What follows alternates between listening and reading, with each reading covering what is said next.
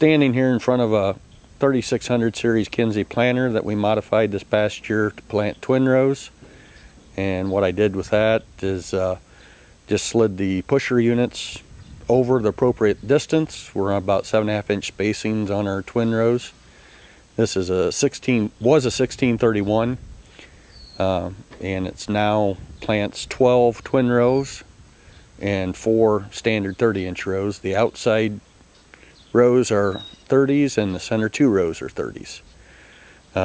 We put furrow cruisers, closing wheels on it, the totally tubular for the nitrogen on the back, and we have pop-up through the ketons that we run.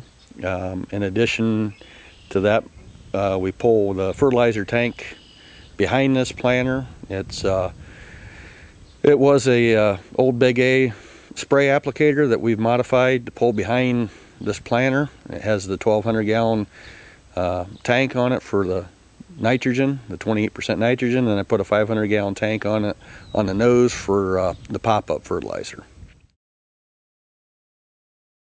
Last year we dropped about 35,000 seeds per acre. Harvest population was around 32 to 33.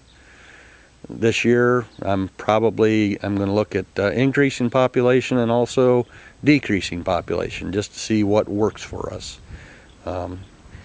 Last year was kind of a unique year for us.